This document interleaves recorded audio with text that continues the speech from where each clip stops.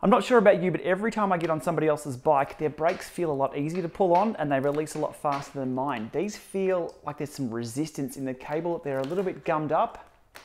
It's time for a replacement. So what I've got today is the Shimano brake cable set that I've ordered here, and more 3-letter acronyms and you can poke a stick out: SLR, SIL, TEC, SUS, WTF. These are the Road PTFE brake cable set, black. So what I'm up to this afternoon is replacing the inners and outers of the brake system of this bike, and hopefully we can get some feeling back into that braking. Let's get to it. Today's prep is pretty straightforward. We have the Road brake cable set with inners and outers. Always have a Leatherman tool handy, cable snips, another pair of tin snips, multi-tool, and sticky tape.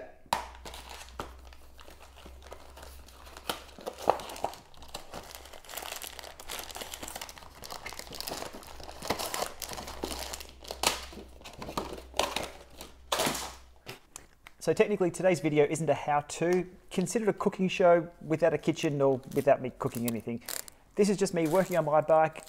If you're a mechanic, I'm sure you'll point out things that I'm doing incorrectly, but at the end of the day, the result still works. So here we go, enjoy the show.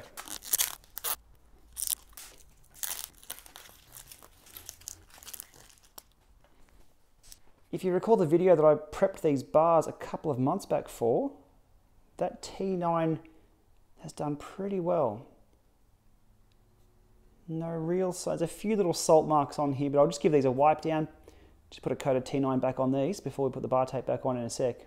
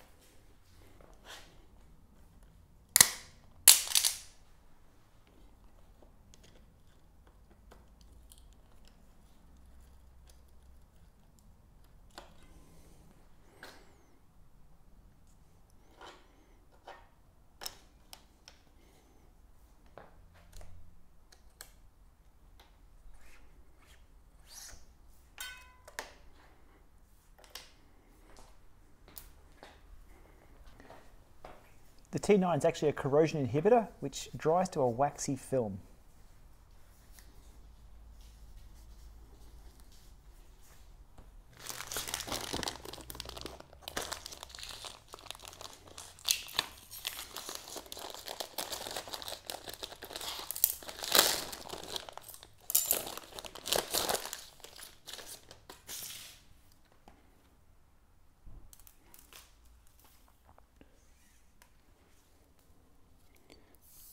Rather than remeasure anything, we will simply compare and cut.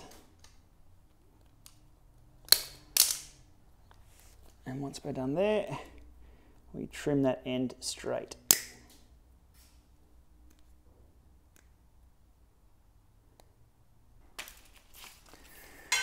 Okay, same for the rear. The length of it that I had was fine, so we're just going to remeasure against what I currently have. Near enough is spot on, is what I say.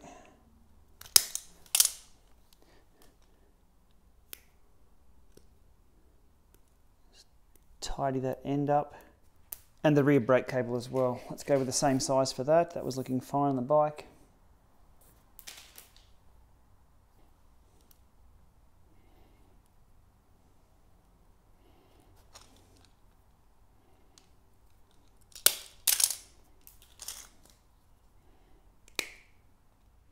Three new cables, good to go.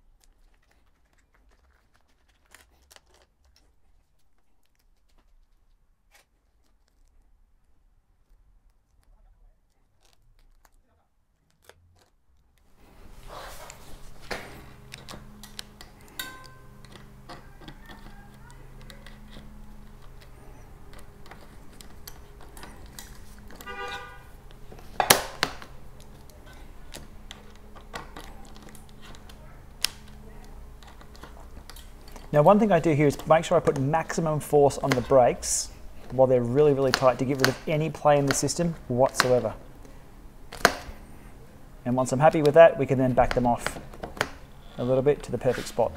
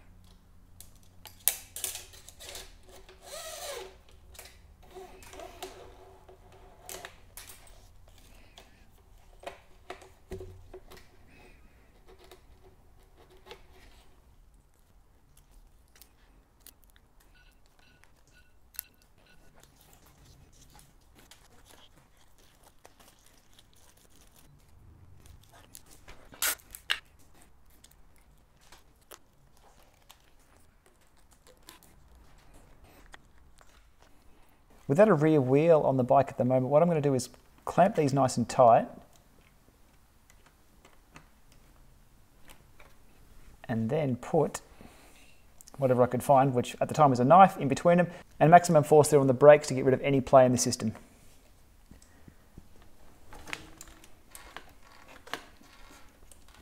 And the last final adjustments to the rear brakes.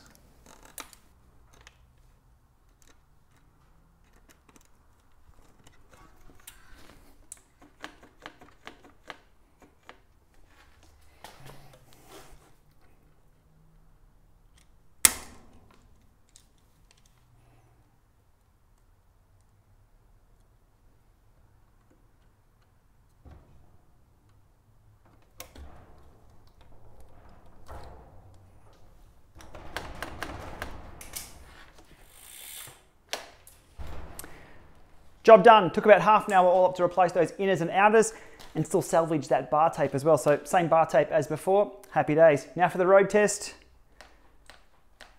100% smoother. I can feel it when it grabs the wheel, and the response, the let go, is just perfect. You may have noticed I do run a little bit more length than is required on the front here. That's so when I take the bars apart and put it in the air travel bag, the bars aren't yanking on the brakes or the gears or anything like that, so they fold up nice and neatly. And having replaced those cables myself, I'm confident that I should have some decent stopping power when I need it. All right, happy days. Bike maintenance day over. Time to get out for a ride. Thanks for watching.